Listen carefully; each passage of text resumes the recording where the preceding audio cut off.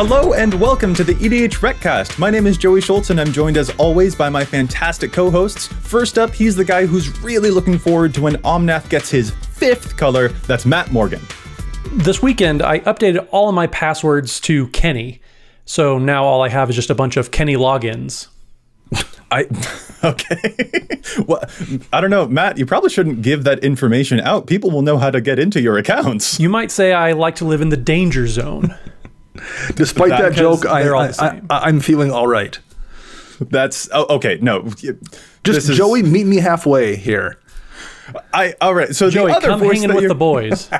No, you only get one joke, Matt. Anyway, the other voice that you're hearing, he's the guy who's looking forward to probably sometime in 2023 when Omnath goes full circle. He's been collecting too many colors and now he decides to start ditching colors instead. That's Dana Roach. Well, to prepare for that moment, I've been digging through some old EDH manuscripts in the basement, and I found an obscure ruling I think people have forgotten about. If you kill somebody with a sign in blood, they have to become your butler until they actually beat you back in the game. So don't let anybody try to get away with that. They have to now come to your house and answer your door. Oh, wow. Okay, true. That begs the question. Then. True. Dana, I refuse because I just don't want to call you Monsieur. Dana, how many butlers do you have? I just have one. Just have one, but I'm always looking to add to the household staff. That is still impressive. I got it. Wait. What happens if you sign in blood yourself to 0 life? What do you have to do then? You have to clean your own room for the first time. For the first time.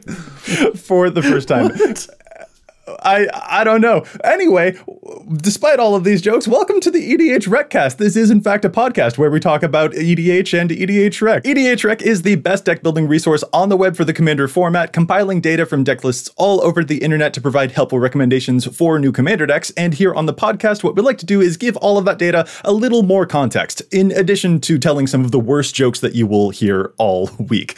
Guys, what is it that we're actually talking about on this episode today? This week, we're talking about Landfall and all its various iterations. That we are looking through some of the most popular land-based and landfall-based commanders, especially the different ways that those commanders like to approach win conditions, and then hopefully applying all of the lessons and all of those different types of things that we can learn from them to the new landfall cards and the new land commanders that we're getting in Zendikar Rising. So it should be a really fun time, but before we get to our main topic, we have to give a huge thank you to Josh Lee and the folks at the Command Zone podcast. They handle all of the post-production work on the podcast and make it look as awesome as it does. So thank you guys so much. And of course, we want to thank our sponsors for the show too. So our amazing sponsors, CardKingdom.com and TCGplayer.com, both help keep the show coming to all of you, the viewers and the listeners. So if you just are at EDHREC, you can click on a price link either to CardKingdom.com or TCG Player, whatever vendor you prefer. That will take you right to the vendor. That will let them know that you came from us and you are supporting us. Or you can just go to CardKingdom.com/EDHREC, which is what I did last Thursday. I submitted an order, and today is Monday. I got that order in the mail. 2 business days. Such a great turnaround, quick delivery. TCG Player, also the same. So many different sellers all over the place. Both amazing sponsors that help keep you entertained by some of these terrible jokes that we have. So CardKingdom.com and TCGplayer.com, both sponsoring all the bad jokes. You can also go to patreon.com/EDHRECast if you want to support the cast. There are different tiers there available, ranging from a shout out on the show to an invite to our Discord. There's a chance to offer up a challenge to stats, which you'll hear one from a listener later on in the show. You can get early access to shows. You can even get some EDHREC merch. That's at patreon.com/EDHRECast. And hey, Dana, you mentioned patron shout out as one of those perks. Who's the patron that we are shouting out this episode? This week, we're shouting out Laurel McGinley. So thank you very much for supporting the show. Thank you, Laurel. Yeah, thank you, Laurel. One of our EDH record keepers, a really fun patron tier. As if you thought that the puns were only for the show. No, they're also on our Patreon. All right, guys, let's get into our main topic. We are talking about Landfall. So what we've done is we've chosen a couple of different examples of Landfall commanders to basically just go through and look at the ways that those Landfall commanders tend to win the game, because that hopefully should help us figure out how we want to evaluate the new cards that we're getting from Zendikar Rising, because there's a ton of new Landfall stuff happening in Zendikar Rising, including a bunch of new legendary creatures with really crazy land-based abilities. So let's figure out basically how we feel about Landfall as it currently is in the meta to see what those new cards will do to maybe shake it up a little bit.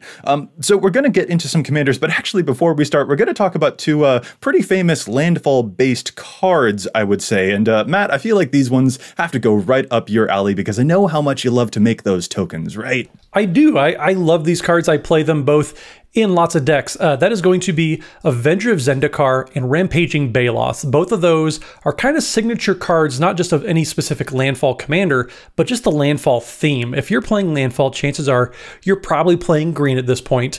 And these are just two amazing creatures in those strategies. Avenger of Zendikar comes down and it creates plants for every land that you control, and then has an actual landfall ability to put +1/+1 counters on all those plants that you control. It's an easy way to make an army both that is very, very wide, but then it creates that army to be very, very big as the game progresses. So both of these cards appear in over 50% of Landfall decks. Avenger of Zendikar going up to almost 80% depending on the commander, whereas Rampaging Balos anywhere from 50 to 70% in pretty much all of the decks that we're going to talk about. So we're not going to talk about them specifically because it applies to every single commander that you might want to be playing.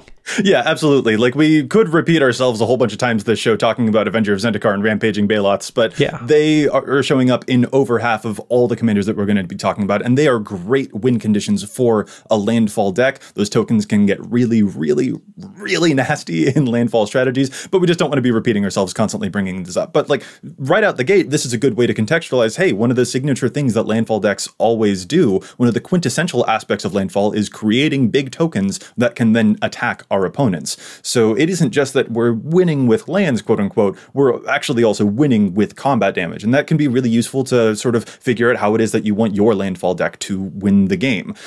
Let's move now to some other classic examples. And Matt, I'm actually going to hand this one right back to you because this is a commander that you have used to wipe the floor with me. Tell us a little bit about Omnath. So Omnath, this is going to be the second version of Omnath we're going to talk about. Omnath, Locus of Rage. It is 3 red, red, green, green for a 5/5 legendary elemental. Has a landfall ability of whenever a land enters the battlefield under your control, you put a 5/5 red and green elemental creature token onto the battlefield. There's those big tokens you were talking about, Joey, but there's even more. So whenever an Omnath, Locus of Rage, or another elemental creature you control dies, Omnath deals 3 damage to any target.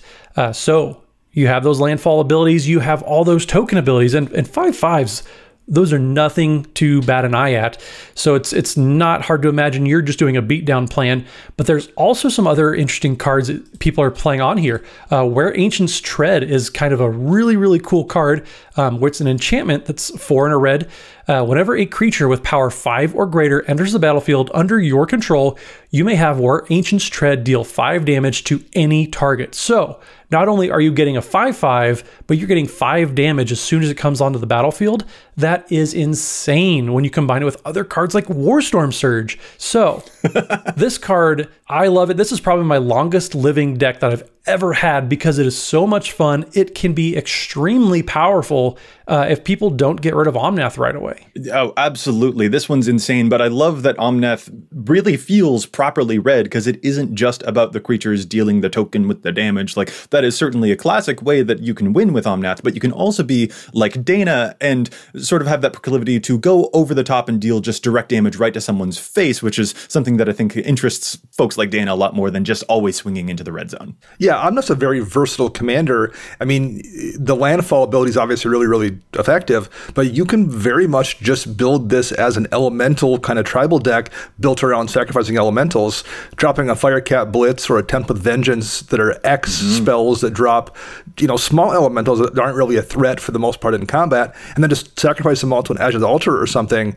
is just going to kill people. So that's a legitimate way to build the deck that's not as reliant on land necessarily as some of the landfall decks, and it plays really, really effectively. I've seen that deck before and died to it multiple times. So it's a neat commander in that there's 2 very versatile and effective build paths you can go with here. Yeah. Let's move on to another Landfall Mander, though. Adding in another color, adding black to the mix, we've got a really classic Lord Windgrace, the Planeswalker who can discard cards from your hand, and if they're lands, you draw extra cards. He can revive lands from the graveyard, and he's got an ultimate that destroys a bunch of stuff and gives you some tokens. The win conditions that we see on Windgrace's deck are also pretty varied, which makes me really, really excited. There are, of course, the classics, the token makers that we mentioned earlier, but then we've also got cards like Obnixilis the Fallen and Retreat to Hagra, and those are landfall abilities that drain life from your enemies. So again, you're going over the top there. It isn't direct damage, it is instead taking life away from opponents.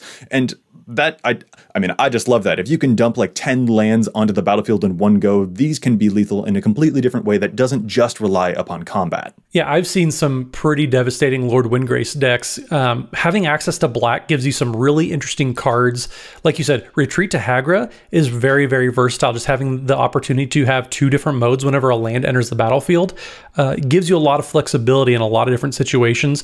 But even stuff like Squandered Resources, I know it's a more expensive card and probably more famous for being played in Gitrog monster decks. But Lord Windgrace, I've seen use that card to great effect as well. Yeah, and another cool thing about Windgrace is that he doesn't just have life loss or combat damage as one of the win conditions. Another really popular card that we're seeing for him here is Torment of Hailfire. It shows up in over 40% of Windgrace decks, and that is just a big mana sink. Another really big fact of Landfall decks is that they're going to have access to a ton of mana, so that can be another really effective way. Turn not just the act of playing lands into something to kill your opponents, but also just use all that mana to kill your opponents too. And that's a pretty fun thing to see, I think. I had a Windgrace deck for a while. I quite enjoyed it. Joey likes it when the black cards drain life from the opponents. It's like he's got a type and he plays too many black decks and loves Golgari too much. Anyway, I think what we should do is move on to our next commander. Our next commander we have here is Tatyova, Benthic Druid in 2,400 decks. The average land count here is 39, and Tatyova is a Simic commander, so we're getting away from a little bit the green-red that we've had in the 2 previous commanders. The most frequently played cards here are Retreat to Coralhelm in over 50% of the decks, and Llanowar Scout in similar cards that go fetch lands. But the most important thing here is probably Laboratory Maniac and Thassa's Oracle as straight up win conditions in this deck, as well as Psychosis Crawler. So this is a deck that's much more kind of combo oriented than it is direct damage oriented, like with the previous 2 commanders we talked about. Yeah, and the specific, the Llanowar Scout and other stuff that you mentioned there, those aren't quite, they don't fetch lands, but they do put them from your hand onto the battlefield, which you can then use with cards like Retreat to Coralhelm to then untap those so you can redo it, to untap those so you can redo it. So it becomes like almost this combo finish that leads into those Laboratory Maniac. Your deck is empty and you just win the game outright, which is a completely different direction for Landfall decks to win than the other ones that we've seen so far. That's one thing about Landfall that's really interesting is it's kind of a subsection of what you would call maybe lands matter decks, but there's so much overlap between one strategy and the next that it's really easy to build a very versatile deck, number one, that has multiple paths to victory, whether it's the big creatures we talked about or whether it's going wide with tokens or the damage in Omnath. You can put all those paths to victory in a single deck and not feel like you're necessarily diluting your strategy, because every deck runs lands.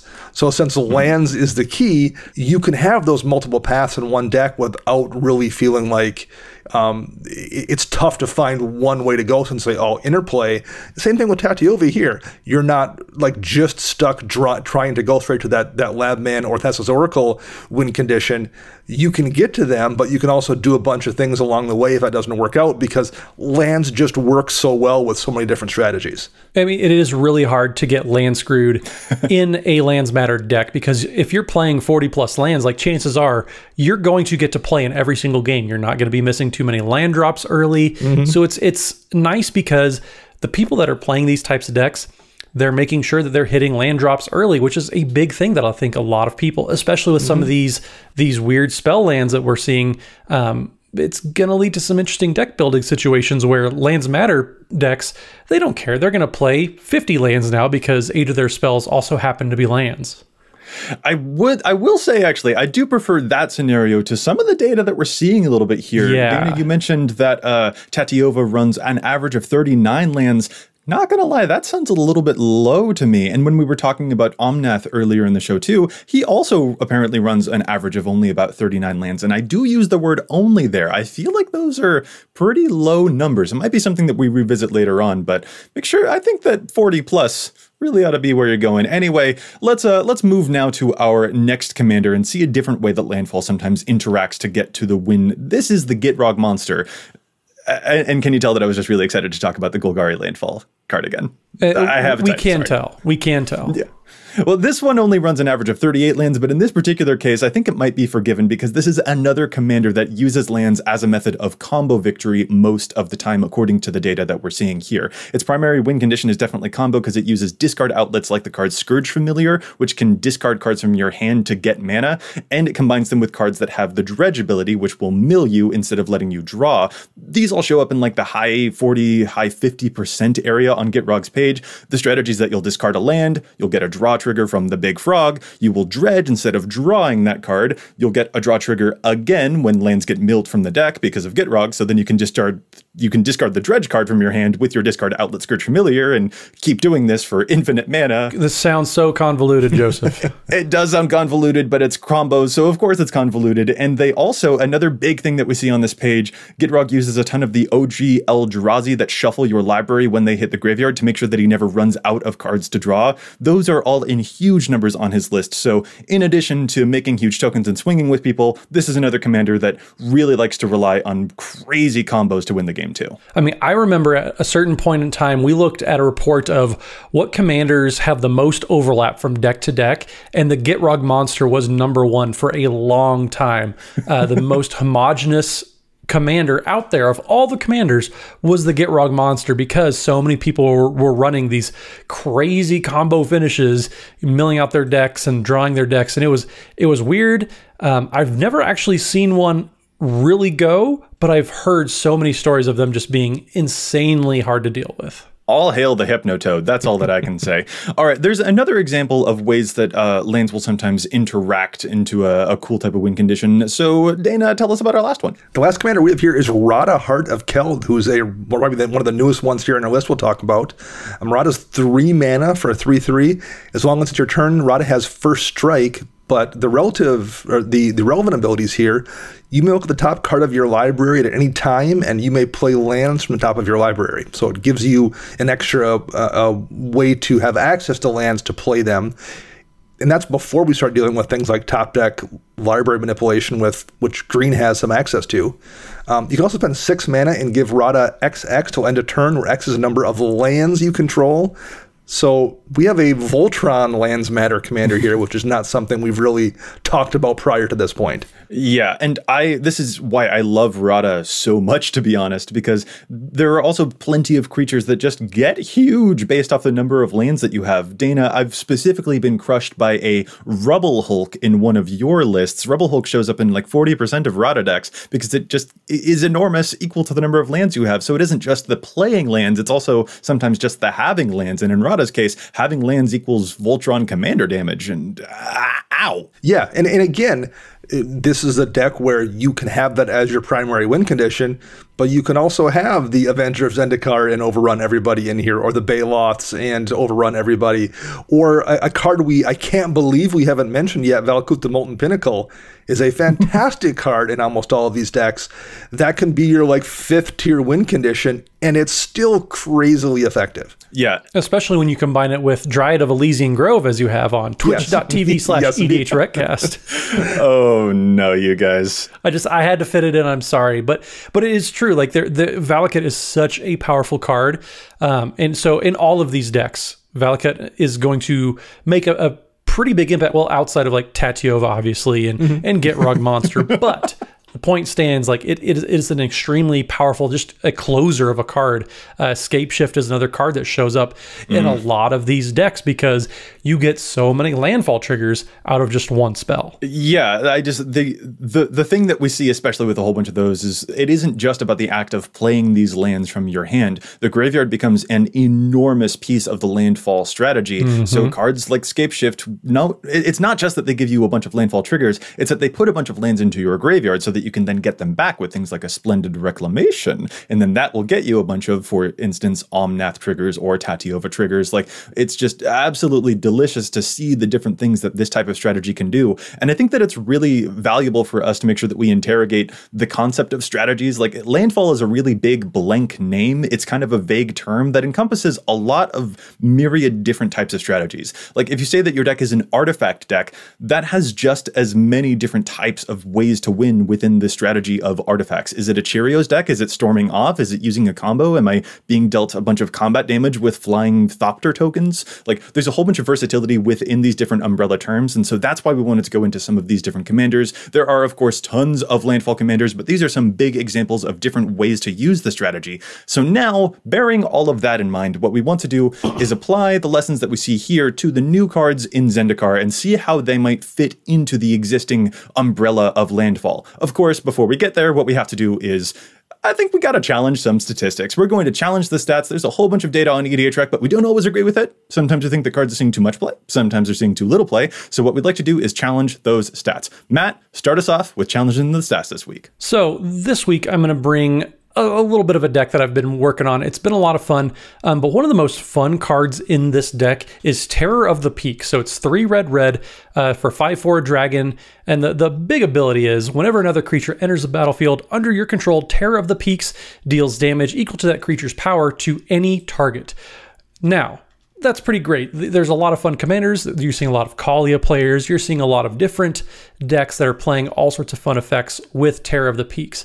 But one card that's only showing up in 11% of these decks, and I think that is way too low. So silly, so low. And the card actually got very, very cheap thanks to Double Masters recently, but that card is Sneak Attack. So 3 in a red for an enchantment that says you can pay 1 red mana, put any creature from your hand onto the battlefield. That creature gains haste, and then you sacrifice it at the beginning of the next end step. So if you look at the average deck of Terror of the Peaks, you are playing some monsters. You're playing stuff like Dragon Lord Atarka with 8 power.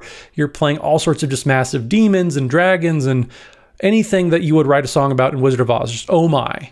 So what I think people should be doing with Sneak Attack is just spending 1 red mana to deal however much damage they want to any of these targets. Terror of the Peaks is so powerful. It's kind of a Warstorm Surge on a stick. And Warstorm Surge is a card that we talked about where whenever a creature enters the battlefield, it has the same effect. Deals damage to any target. So with Sneak Attack, you're able to put Eldrazi into the play at instant speed. I know on a game that we streamed together, I snuck in blockers with Hornet Queen and all sorts of little things, which doesn't do a lot of damage.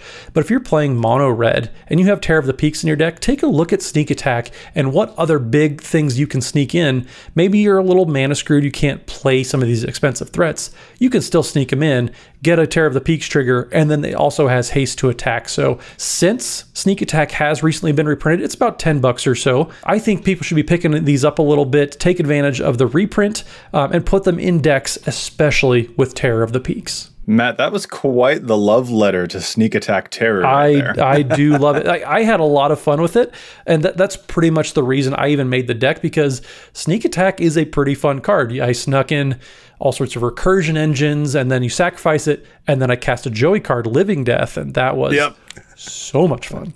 Yeah, no, you're making me relive some really horrific moments, but they were really good moments for you. I can fully admit. I'm sure you had the proud papa moments. Very, very much. All right, I'm going to move on to my challenge here. This is a card that we have actually challenged in a way past episode, but I want to revisit it here because the numbers haven't moved on it, and that's just incorrect. And I figure as long as we're talking about Landfall, this is a card that we need to address. This is the card Stone Cedar Hierophant. It is a 4-mana 1/1 human druid. Whenever a land comes into play under your control, you untap the Stone Cedar Hierophant, and it has the ability to tap to untap target land. You know how Lotus Cobra is really good because it gives you mana whenever your lands enter? Stone Cedar Hierophant is also really good because it gives you mana whenever your lands enter, only it can untap things that make 2 mana or 3 mana. It can untap any land that you want. This thing's so good, and it only shows up in like 1,000 decks. I'm looking at it right now, 1,112 decks. That is far too low. This card's amazing. We've challenged it again. It needs to be in your Landfall decks. Play this one. It's super budget. I love this one. I'm not gonna write the love letter like Matt did, but I am going to gush about this card. It's really, really good. So while I look fondly at this card, Dana, go ahead and tell us about your challenge. My challenge of sets here is from a Patreon supporter.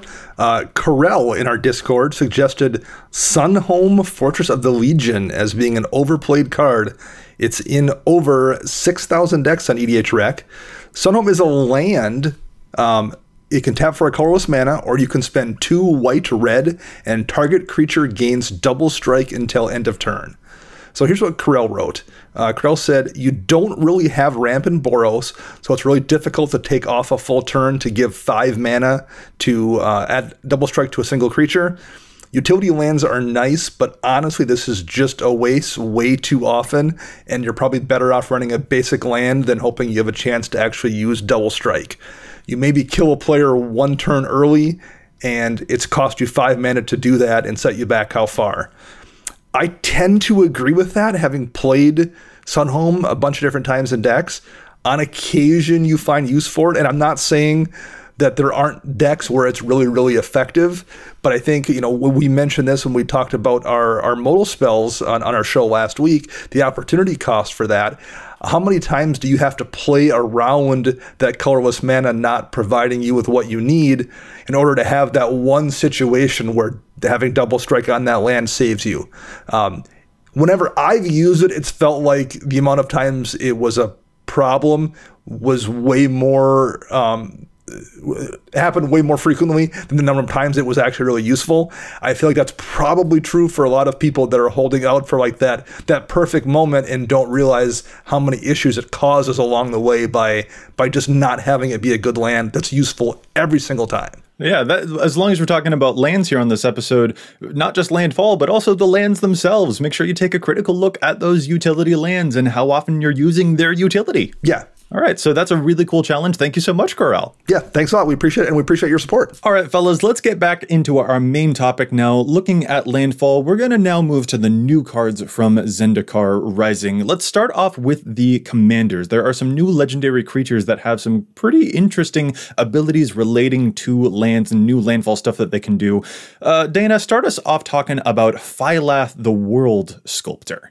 Phylath the World Sculptor, 4 red-green, so this is a Gruul commander, legendary creature elemental, and Phylath is a 5/5. When Phylath the World Sculptor enters the battlefield, create a 0/1 green plant creature token for each basic land you control. And it has a landfall ability. Whenever a land enters the battlefield under your control, put 4 +1 counters on target plant you control.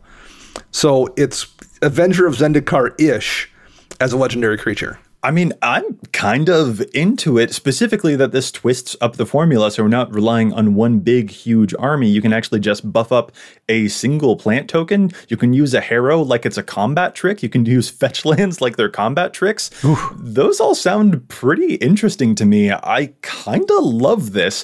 I don't know if it strikes me a whole lot like the original red-green Omnath in terms of its win condition, but Matt, where are you? You're the resident Omnath player after all. I mean, I think one thing that people are severely underselling, they're saying it's a legendary Avenger. It's close, but it's not quite there. The big thing that I think people are glossing over a little bit is that when he enters the battlefield, it only counts basic lands. Mm-hmm. A lot of people are just assuming it's all lands. And so the reminder of you're only getting plant creature tokens for every basic land you control and already have out, that's going to be very interesting when you are going into the deck building process. So keep that in mind. But now that I'm thinking about it and reading it, I also misread the landfall ability, putting 4 +1/+1 counters on one creature instead on all of your creatures. Mm-hmm. You are right. Yeah, Harrow gets into really sticky combat trick area. So any of those instant speed, putting lands on the battlefield, Swell of Growth, anything that just instant speed gets lands onto the battlefield, that's going to be very, very interesting. I do like that. But I think that we need to keep in mind, okay, this is not actual Avengers Zendikar, but this is a pretty fun version. Having access to this effect in the command zone is going to be fun. I think it'll be a fairly popular commander. I don't know if it can compete with the other Omnath, but I love this in particular because of its unique divergence from Omnath. When I said earlier that I don't think it'll have as much in common initially with what Omnath can do, because it makes a bunch of tokens and Omnath loves to deal damage with the cards that we saw earlier, like the Warstorm Surges and stuff like that. This is actually going to be about making one big creature. Yeah. So you can sculpt the Phylath deck around that one big creature by, I don't know, throwing in cards like Chandra's Ignition, maybe, to take advantage of the high power of the one big creature. That's a new direction that you can take this, to take advantage of the really big. Like, that sounds like a whole lot of fun to me, and it's also a little bit new compared to some of the other stuff that we're seeing, so I really dig it. Yeah, I mean, Fling's going to be really good in this deck. Yeah, but I think even if it doesn't fill a niche, Avenger is such an iconic card and it is so popular that giving people the ability to play with something very similar is probably good enough. One of the things we've talked about in the past is whenever we get some new variant on a mono-red legendary goblin that makes goblin tokens, the conversation we always have is, well, this is fine, but Krenko exists and does the same exact thing and probably does it better. So I think that's a reasonable question to ask, is what niche does it fill? However, maybe the niche this fills is, it's Avenger Vendor card, it's cool. Like, maybe that's enough, I think, for a lot of people. Is unlike a slightly worse Krenko, people will want to have a fairly close approximation of Avenger in the command zone, and I think that's probably good enough. Yeah, I think it's gonna, like, it may not be the most competitive or most powerful commander, but I think there's lots of casual appeal, and I think that's fine. I think a lot of people are going to attach themselves, like you said, Dana, to, oh, well, it's as close to Avenger of Zendikar as I can get, and that's good enough. And I think that's fine. I think it's going to be a very fun commander for sure. I think I'm probably going to be got by, the fact that I just now reread it and I'm still learning things about the card. So it's fun. It's fine. There's nothing wrong with it. And it's going to be, there's going to be a decent amount of people playing it. Yeah, this one, I love that it takes a bit of a twist on what we already understand from the archetype. And frankly, that is also true of the next commander that we're going to discuss, Obun Muldaya Ancestor. This is a 4-mana Naya commander. He starts as a 3/3. At the beginning of combat on your turn, he turns one of your lands into an XX elemental creature with trample and haste until end of turn, where X is Obun's power. That is still a land, the one that you animate, all of the pretty classic stuff there. But the real cool part here is that whenever a land enters the battlefield under your control, you put a +1/+1 counter on target creature. So again, you can pump things up at instant speed, but you can also just pump up Obun's own power to then also make a really powerful trampling land assistant during combat. This one strikes me a whole lot having similarities in kind with the Rada that we discussed earlier, where you can get some really sick commander damage beats with this particular one. You can, of course, do all of the tokens if you want, but I see a commander damage victory happening with Obun a whole lot more than any of the other landfall commanders that we discussed. Hold up. What did you say the commander's name was? Obun Muldaya Ancestor. Oh, I thought it was Obun. Because I think there's 5 E's in there, 5 U's in there. If I'm reading that correctly. So it's I'm going to use your Kenny logins to ruin all of your accounts. You make bad jokes now. What are you thinking about new Naya? You love Gruul, you love Selesnya. Are you into the new Naya, or is this too much of a departure from the other landfall stuff that we're usually seeing? It is a little different. Yeah. I think we're talking about niches again, and one of the things we went through with the old landfall commanders, we talked about, hey, this one's Gruul, this one's Simic. Now we have a Jund one. Now we have, a mono green one, which we didn't even get into the first Omnath.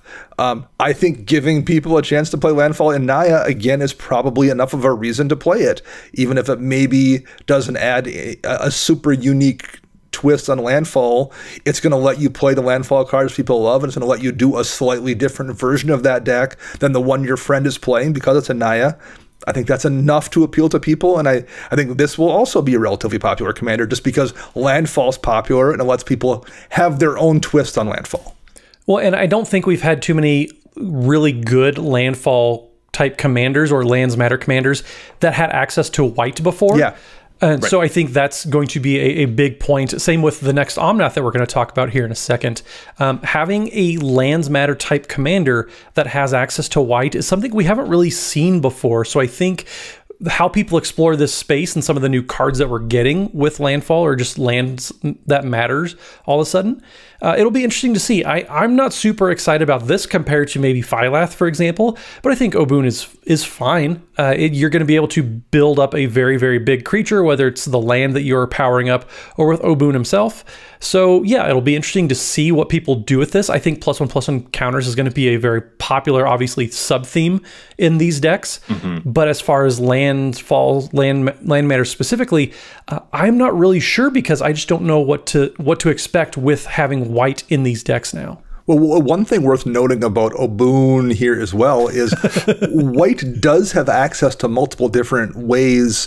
Number one, just to give all their things indestructible at instant speed is a white thing. But there's quite a few white enchantments or things along those lines over the years that also give just lands in general indestructible.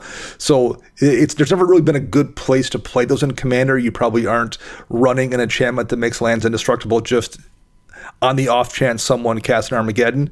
But here, where you're going to be animating your lands and giving them counters and probably swinging with them, this is a chance to then like bring those cards into this deck and give it again some kind of unique feel over the Gruul Landfall decks or something that don't have access to do those kind of things. I'm telling you, this one has commander damage written all over it to me. You've got your Boros Charms. This guy can pump himself up. You can double strike it. You can give the land you animate double strike. This is much more along the lines of like the Rubble Hulky type of win conditions than I see all of the tokens. And the token seems like a really nice plus. Matt, I love what you said about +1 counters being a good theme for this one as well. This opens up some new doors that I'm really excited about. You mentioned also, though, that there's another Landfall commander that has white in its color identity. Let's move on to that one. So Omnath, Locus of Creation, is that commander. So it is the 4-color Omnath now, picked up the access to white for a 4/4 elemental. So now a red, a green, a white, and a blue for that legendary elemental.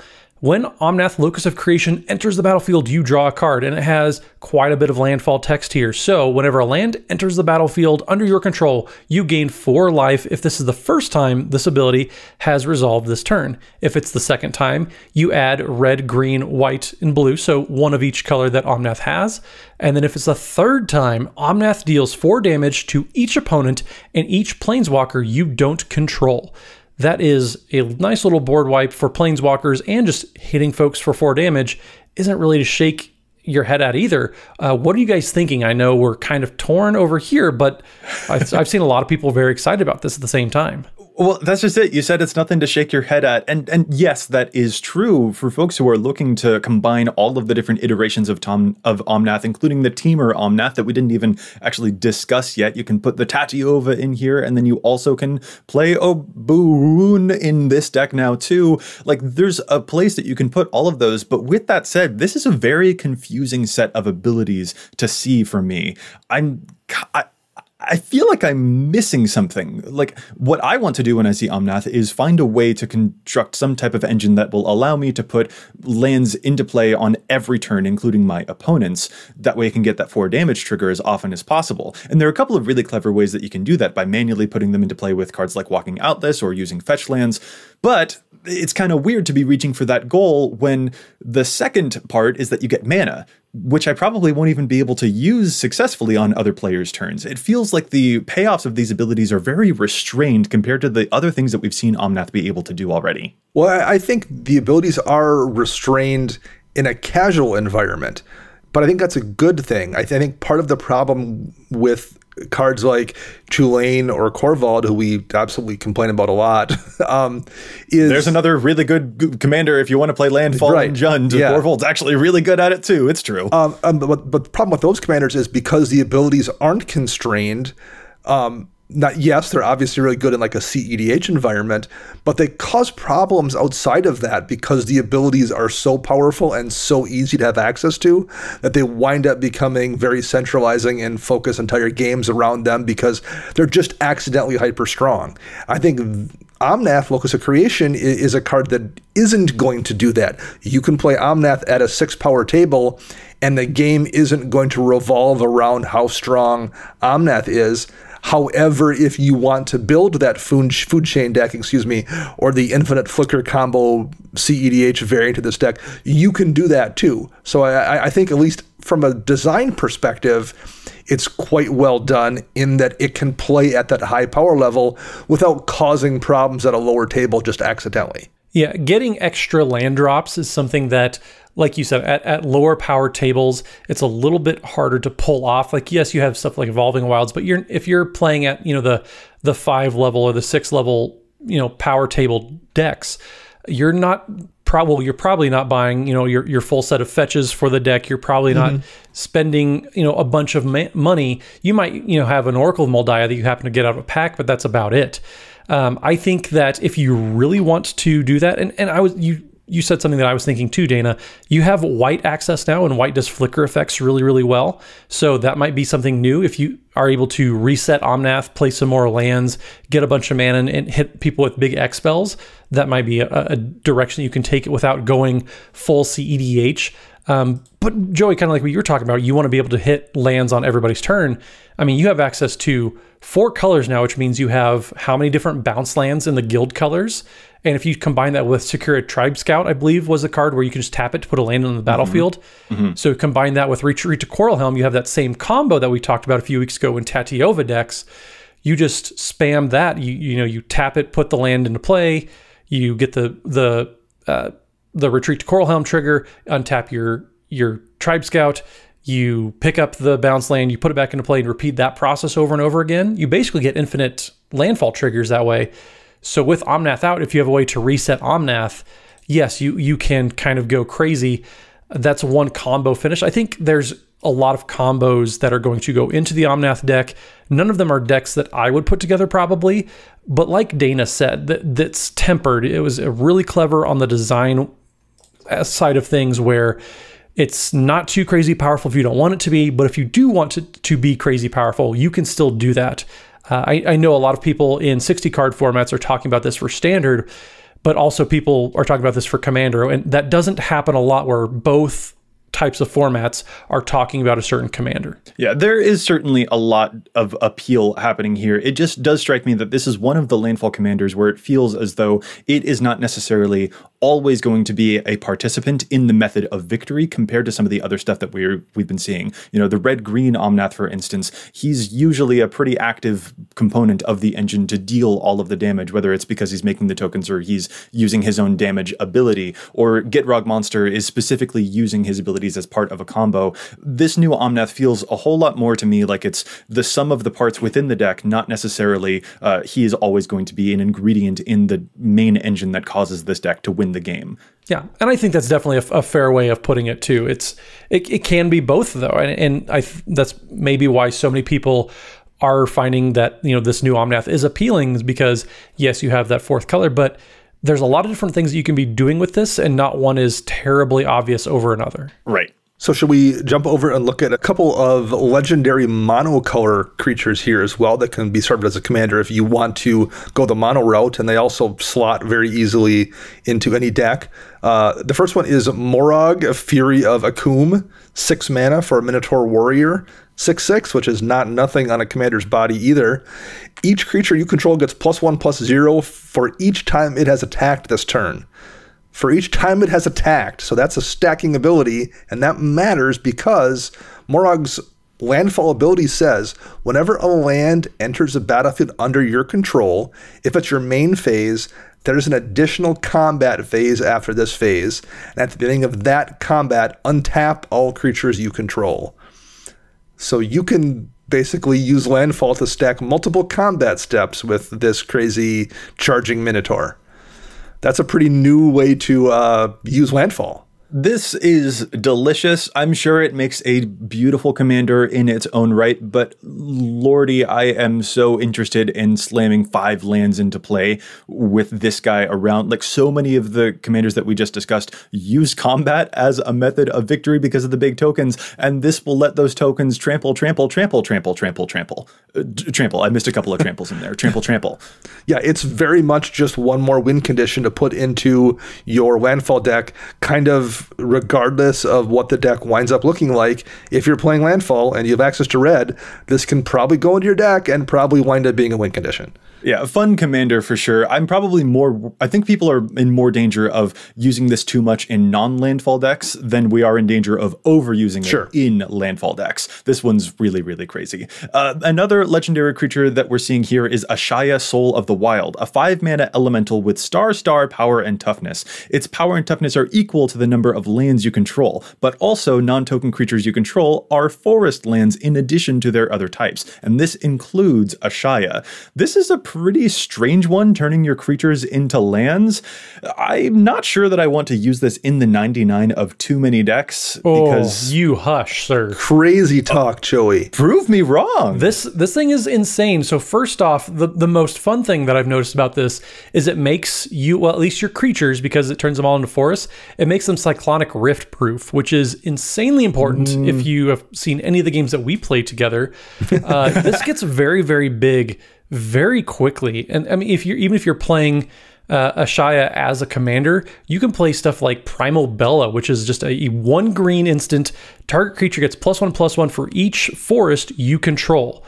That is insane. Like, as a nice little combat trick, if you have any sort of army built up, you have a bunch of Llanowar elves, you have all those different mana dorks that green has great access to. I think this is going to be a very powerful card, especially in the 99. Well, consider me proven wrong, I suppose, but I am most interested in using Ashaya in conjunction with cards like Oblivion Stone, which destroy all non-land permanents. Yeah. That sounds like the most fun application to me, so it sounds more engaging as a mono-green commander to me to be able to constantly use effects like that, because there's also cards like Perilous Vault that have similar abilities. That is a weird type of control for mono-green that we don't see very often, and I think that's especially fun. There's a lot of good applications here, though, as well. It synergizes nicely with the Multani that we got in Dominaria a couple of years back. Who cares about the amount of lands you have in play in your graveyard? This is by turning your creatures into lands, makes your Multani even bigger. By making your creatures become forest lands, it kind of gives you an out around Blood Moon as well, or lets you run Blood Moon more comfortably, perhaps in your Gruul deck if you want to do that. It's a really, really interesting creature, and is going to feel really good swinging at somebody with, and then dropping that berserk on them, or hitting them with any of those kind of surprise smack to the face spells like Rebel Hulk. I will say, though, it is a little discomforting to be running a commander or a card like that can be destroyed by a Ghost Quarter. That's also like saying your enchantment creature can get destroyed by a disenchant, though. I'm not worried about that at all. I am more worried about being able to turn my Miri into a forest and tap her for mana, and then get my defensive abilities. Like this card is so good. I love Ashaya. It's going into the 99 of probably 3 of my decks, I would say. Oh, wow. All right. All right. Okay. Consider me proven wrong then. We need to move on to some of the other cards that we're seeing that interact with lands in this set. We don't need to linger too long on this next one, but I just need everyone to know that I'm in love with it. Its name is Ancient Green Warden. It is a 6-mana 5/7 with reach that lets you play lands from your graveyard, so I'm in love, but also it doubles your land triggers when the lands enter under the battlefield. This thing's beautiful. I don't see any reason not to run this in all of the decks that we've named so far, and probably more than that. It's wonderful. It's beautiful. It's a mythic. You should play it. I love it, and we can move on. I mean, you mentioned putting it in as many decks as you can, though, Joey. I'm going to try it in mono blue and mono black and see if anybody notices. It's just that good. I mean, that's what green does. Green is the best black card ever, so. Green is really good. This card is absolutely just silly powerful. It does everything you need it to do. We don't need to talk about it because it's just insane. Just spend the $20, get however many you need. But yeah, it's such a good card. Yeah, you want it. $20 on one of them, excuse me. But do it at cardkingdom.com/EDHREC. There you go. An interesting green card that we're seeing here that is, I think, a little bit... First of all, it's a lot less pricey than the other one that we just discussed. This is Scute Swarm, a 3-mana 1/1 insect with landfall. Whenever a land enters the battlefield under your control, you create a 1/1 green insect token, but if you control 6 or more lands, you create a Scute Swarm copy token instead. This one's not very expensive at the current time of recording, and I don't think I can fathom why, because this looks, if you'll forgive the pun, bug nutty to me. Well, and I really adore the fact that it has the same exact flavor text as Scoot Mob did. Indeed. Yeah, absolutely. This is a frankly disgusting win condition, and it's so good. This is really great because the thing that Landfall decks do is put a lot of lands onto the battlefield all at once. You can get copies upon copies upon copies. They won't be as big as some of the other tokens that we know Landfall decks can make, but it is called Swarm for a reason, and if you can pump these tokens like we know green can do, this thing will get completely out of hand. This is, of the Landfall cards, this one is way high up there for me. And it's a pretty solid card to play in just a general token deck too. You're in green. You're trying to make a land drop every turn anyway, which is going to make you a 1/1 insect just for doing the thing you were going to do. Maybe it'll be at the point in the game where you can make another copy of Scoot Swarm instead when you play that land. You're in green, so you're probably running things that ramp you out lands just accidentally. So it's just a really solid card in general in plenty of decks, and it's one more way to go wide with tokens if that's what your Landfall deck wants to do. Well, the next one up here that we're going to talk about, it's a little bit higher on the curve. It's not that Scoot Swarm isn't great, but Trove Warden is the next card we're going to talk about. It is 2 white for a 3/4 cat beast with vigilance, has landfall. Whenever a land enters the battlefield under your control, exile target permanent card with converted mana cost 3 or less from your graveyard, and then when Trove Warden dies, put each permanent card exiled with it onto the battlefield under the control of that card's owner. So it's a nice little recursion engine, a little weird, but when you combine it with Landfall, if you're getting multiple land drops per turn, it's one of those interesting white cards that has Landfall we haven't really seen too much of yet. We haven't, but I have to make a confession here. I don't think I like this one so much in Landfall decks, actually. Like, it is cool, the synergy that you can use to crack a fetch land, and then this card can exile the land from your graveyard, but this feels to me like it contradicts a lot of the stuff that we want to be doing with our Landfall decks. I want to be getting all of the lands out of the graveyard en masse with, like, a Splendid Reclamation, or playing them just straight out of my graveyard. And Trove Warden might prevent me from, I don't know, I usually like graveyard interactions, but this one doesn't quite tickle my fancy. The selection is pretty slim for good cats in an Arabo deck.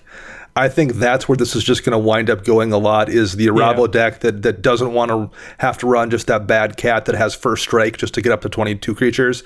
So this goes in there, and they make some landfall triggers just because you're, again, playing in green, and you're going to get some occasional land ramp, and you'll get a couple permanents back now and then for an added bonus, and that's going to be better than the bad cat you were already running, and that's probably where it gets used primarily, and not much beyond that, I would guess. Yeah, I don't think this is a card that you want to compare directly to stuff like Splendid Reclamation or some of those cards, because I don't think it's going in those decks. This is more of a how much just incidental value can I build up, and I think that's fine. It's going to be a fine casual card. But yeah, it's just a nice little engine. The only thing I don't really love about it is that it's a dies trigger. It's not a leave the battlefield trigger. So if somebody hits it with, say, Swords to Plowshares, for example, you're going to lose all those cards that you exiled with, and that is going to stink a little bit. But other than that, like, I think it's a fine card. I don't think it's going to be, played in mass, but there are going to be places where people are like, oh yeah, in my Boros deck, I would like a little bit of incidental value just for playing lands. And this is going to be just fine in that position. Yeah, it's one of those cards that says Landfall on it, but I'm not actually sure if it's a Landfall card. It's not a Landfall card, no. I think our next card kind of falls under the same category. Geode Rager is 4 red, so 6 mana, which is already pretty pricey for a 4/3 elemental with first strike. Geode Rager's landfall ability, whenever a land enters the battlefield under your control, goad each creature target player controls. So we're seeing goad come back here. Again, I think this is probably not a card you generically just run in your landfall deck to abuse that trigger. This is something you're running in your deck that's built around doing goad kind of things, and landfall is just the way that you fire off that goad. I love this card. Hold up. Oh. Yeah, I'm actually with Matt on this one here, Dana. Geode Rager is a lot better than I think everyone's giving it credit for. It's so good. This says if you play an Evolving Wilds, you can't be attacked next turn. Yeah. This is something you can even hold up the Evolving Wilds on your turn, so that on someone else's combat, if you're afraid of them playing a hasty creature, you can then crack the Evolving Wilds, go get a landfall trigger. Their hasty creature can't attack you now. Like, this thing's insane. It can totally be used in more defensive decks, like you were saying, but using this in a Lord Windgrace to just prevent anyone from attacking your Planeswalker Catman. I love it. I love it. I would agree with all of that if this was the same casting cost as a Scoot Swarm. I think in the 6 mana slot in a Landfall deck, there's 15 absolute bombs you can run that change games much more radically than Geode Rager. But you got to think, Disrupt Decorum it's 4 mana, which is goad all creatures you don't control. This is a repeatable source of goading people. And that is so important. I mean, the fact that if you are playing it in a dedicated Landfall deck, you are never going to be attacked. It is an insane defensive card, which you don't see in red. But even if you're just playing it in just a normal red X deck, even if you're just making sure the most powerful person doesn't attack you, say I goad your Adelis, for example, Dana, that's pretty powerful because that's going to buy me enough time to, maybe find enough removal to get you out. I think this is such a good card. I do agree with Joey.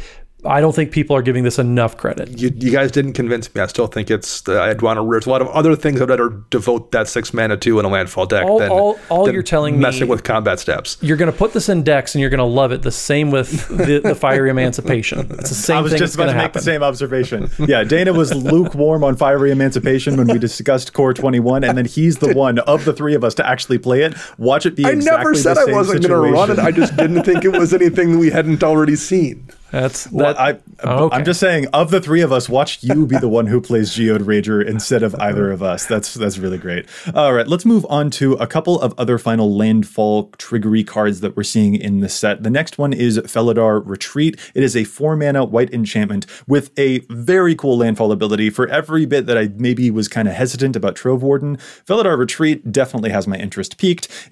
It can landfall, create you a 2/2 cat beast creature token, and it can landfall, put a +1 counter on each creature you control, and those creatures gain vigilance until end of turn. So good. Now that sounds amazing. That lines up beautifully with all the token stuff that we've been seeing throughout all of the other win conditions that these landfall decks want to do. I am very afraid of, especially the defensive capabilities of this card. This seems bonkers good. This is really good. Like this is probably the best kind of retreat-esque card that we have in this set. Like, it's very, very powerful. It's going to see play in more than just Landfall decks and just, it's a great card. It's like a 7-quadrant card. It's good in Landfall. It's good in token decks. It's good in +1 counter decks. It's good in cat decks. It's good in beast decks. It's just a really, really good card that's going to show up in a whole bunch of different places. And it's never going to be the kind of thing that comes down and you're like, oh God, the game's over. It's just going to generate value and be really effective all the time in a ton of decks. +1 counters, not just a temporary +1. Right. Each creature. Mm-hmm. Yeah. That's really, really nice. It synergizes just beautifully with what you want to be doing with all the tokens that these decks can make. I'm very excited for Felidar Retreat. So it'll be of the white inclusive landfall decks that we've discussed, the other commanders earlier. Honestly, I'd be interested in playing them for Felidar Retreat almost more than playing them for the commanders themselves. Yeah. All right. Bold. That is bold. That might be a bit of an overstatement and a slight exaggeration, but I really like Felidar Retreat. Like, this is a saucy card. So I want to talk about a card that is very interesting that I think a lot of people are going to be playing in the red decks. Now here's Lithoforming, X red for a sorcery, sacrifice X lands, draw a card. For each land sacrificed this way, you may play X additional lands this turn. Lands you control enter the battlefield tapped this turn. Now, Joe, you've talked a lot about having cards in your graveyard and lands in your graveyard. This is a nice way to do it, and you're drawing cards, you're getting extra land drops. I think this is going to combo really, really well with stuff like Splendid Reclamation with a lot of those different cards, but I know that a lot of people are kind of torn on it. What do you think? I do think it's a lot of mana to get that effect. Sure. You do have to pay X to sacrifice the X, and that does have me a little bit hesitant. I usually prefer something like Azuran Orb to allow me to sacrifice the lands just whenever I would like. But at the same time, sacrificing all of the lands manually, drawing cards, and then particularly pairing this with an effect that allows you to play the lands out of the graveyard immediately, for example, like the Ancient Green Warden that we mentioned earlier, that does sound pretty decently appealing, not gonna lie. I do think it's a lot of mana, but I can also see, especially some of the cards that allow you to sacrifice lands can be a little bit pricey sometimes, not in terms of mana, but in terms of actual monetary cost. So if this card is a budget version of that, definitely here for it. And I think X doesn't have to be a huge number. X for 2, where you sacrifice 2 lands that are tapped because you tap them for the cost, draw 2 cards, play 2 lands that you presumably had in your hand, or maybe one of them that you drew of the 2 cards you drew. You now have lands in your graveyard that you can reuse with whatever effects are reusing your lands. If you happen to have Splendid Reclamation, you can do a really big thing and, sacrifice a bunch of things to draw a bunch of cards, and Splendid Rec to bring things back for a bunch of Valakut triggers. So I think it is kind of, I wouldn't say modular, but it's scalable. You can use it for a blowout card if you are in that perfect situation. You can use it for a little bit of value if you only want to spend X for 2. The question is it good enough or consistent enough to find a slot in these decks that are filled with so many amazing landfall cards? And I think that's the struggle I've had. I've already been trying to find a slot for it in my landfall deck. And there's just so many good things that like the competition is more the problem than how effective it could conceivably be. So I like the card. I'm just not sure if I like it enough, maybe. Yeah, I get that. Just especially when you consider this is a massive set that has so many good cards that we're talking about already. Like these lists are going to get very, very tight these days. I do agree. Quite indeed. And that is definitely true because of the last card that we're going to discuss here. The final landfall-y thing, this juiciest of morsels, Valakut Exploration, a 3-mana red enchantment that says whenever a land enters the battlefield under your control, you exile the top card of your library. You may play that card for as long as it remains exiled. That's even if the Valakut Exploration is no longer in play. But the weird catch on this is not a catch at all. At the beginning of your end step, if there are cards exiled with the Valakut Exploration, they go to the graveyard, and then Valakut Exploration deals that much damage to each opponent. This is an engine to help you find more cards to play. This is a damage-dealing win condition, if you would like it to be. This card is delightful, and I am very afraid of it. It's very good. The fact that it's kind of like the impulse draw that Red has been getting, where you exile a top card of your library or exile top X cards, and you can play them until end of turn. But this has a twist where instead of just they go to exile and then they disappear, this goes to the graveyard. So you're not actually losing any cards by playing this. And the fact that when they go to the graveyard, you are getting damage from that. That's just gravy, and it's each opponent. It's such a flexible card. I love this. I think a lot of people might be looking to replace stuff like Outpost Siege with Valakut Exploration just because there's so much going on here, and it's just great. Like mono red decks should probably be looking to play this in general. It's pretty playable if it was just a first paragraph of landfall text. Yeah. The fact that you have this second paragraph and you don't feel like that instant spell that you maybe didn't have enough mana for is going to waste. It's going back to your graveyard where you can do something with it, like a Physics Mastery or something. The 2 lands you got, if you only play 1 for the turn, it's going to go to your graveyard where you can then Crucible it next turn or something, and it's doing damage in the process.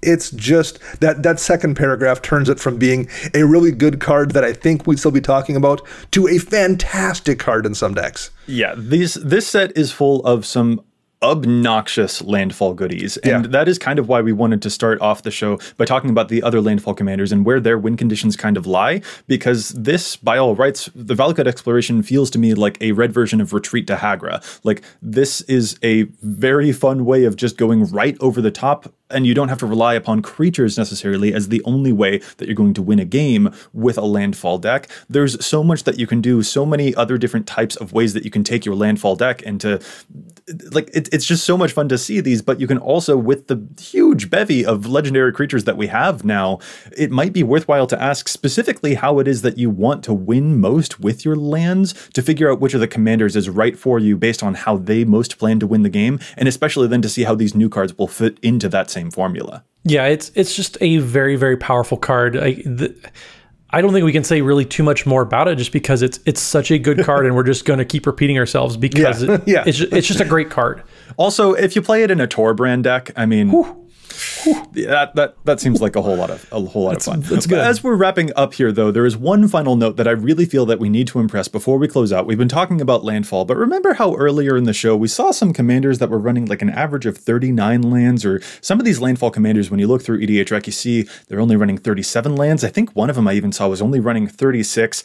I just feel like we gotta have some PSA at the end of the show where we say play more lands. Like, I think that 40 is probably the minimum of what you want in a landfall deck. All of these cards are really, really delicious, and they provide amazing benefits for landfall decks, but don't sacrifice lands to make room for all of these. I know that the new 4-color Omnath is appealing because he gives you more room to play all of these. You can play more stuff, but if you're taking out lands to make room for the landfall payoffs, you're working against yourself there. You need to give the lands enough room to breathe. Yeah, no, I can't stress this enough. You absolutely need to be running more lands in your landfall deck.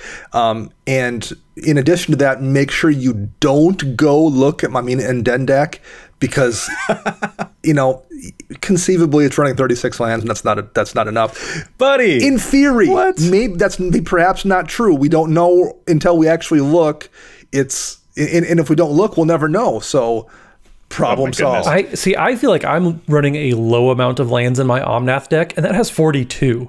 I try to get I've tried to get to 44 before, and like you said, it's very tight there already. So yeah, it's 100% play more lands. You're going to get more landfall triggers, and the new spell lands from this set do not count, folks. Those don't count as lands if you're putting them in a land slot. My deck's a Schrodinger's deck. We don't know how many lands we have until we check, so we'll just assume it's the right amount for now. No, it's just, yeah, there's a lot of the impulse to play, you know, other more flexible, more colors in the landfall decks. It kind of hints towards that trend that you were talking about there, Matt. And I know that we want to play all the cool stuff in the land deck, but it is better to focus the deck's win conditions and then play enough lands to support that strategy that you've chosen, those win conditions that you want, rather than spreading yourself too thin and not having enough fuel in the tank for the landfall deck to do what the landfall deck needs to do. So spicy and enchanting as all of these cards are, make sure that you're prioritizing the lands as well, because they are very important. Very important.